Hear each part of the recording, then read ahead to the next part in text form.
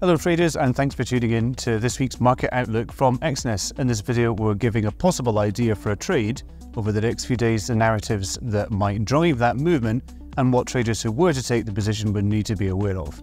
But before that, let's look back at the performance of last week's idea.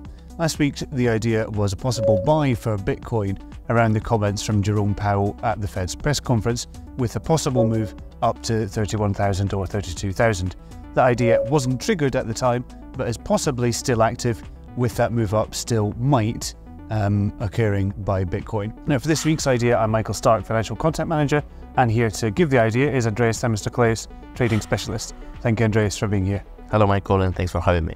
And what's the idea for this week, Andreas? What do you think is a possible position that traders might want to take? Well, I am thinking of a potential long position on EURUSD pair, but not immediately, rather after some rebound around the 1.09 price area, with a potential target around 1.11 or even higher. The price has been trading in a strong downward movement for the last 2 weeks, pushing the stochastic oscillator in the extreme oversold levels.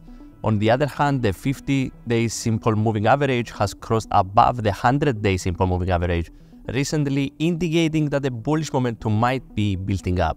The area of 1.09 is not a random level, but rather a strong technical support area consisting of the lower band of the Bollinger Bands, the 100-day moving average, and the 78.6% of the daily Fibonacci retracement level.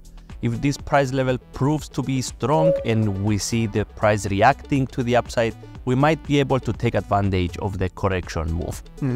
And what are some of the most important narratives that are driving that potential move up by euro-dollar? So this week we saw the flash figures from Europe about GDP and inflation, both declining at 0.6 and 5.3% respectively, without any positive effect on the euro against its pairs. Also, the dollar index is trading in a rather aggressive bullish rally in the short term. On the other hand, based on technical analysis, the index might be about to correct to the downside, since it is trading at an area where the 50 and the 100-day moving averages are crossing, as well as the upper band of the Bollinger Bands and the 78.6% of the Fibonacci are acting currently as a resistance. If we see a correction on the dollar index, it is possible to expect a reaction on the fiber chart to the upside. And lastly, Andreas, can you summarize the most important events that traders who were to take the position would need to be aware of this week? Okay, so in terms of economic data for this week, we have the US Services PMI on Thursday the 3rd for the month of July, where market expectations are for a decline in the figure to reach 53 against the previous 53.9. This means that the services sector in the States is declining, even though they are still above the 50 level, indicating that the services sector is still expanding.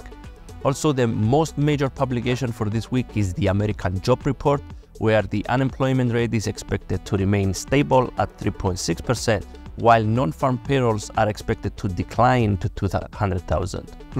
Okay, thank you very much, Andreas. So in summary, the idea for a potential trade this week is a buy for euro-dollar, not immediately, but after the price retraces to around 109, with a possible target around 111 or higher.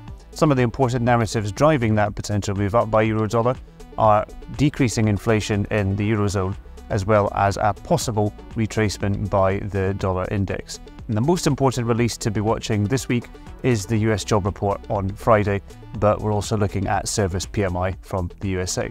So thank you very much, Andreas, for being here and for giving us the idea for the trade and the narratives for this week. Thank you very much, Michael. And remember that this is just an idea for a trade, it's not a signal and it's not a guarantee of a success. Make sure that you always do your own research and manage risk, and hopefully see you again for the next idea next week.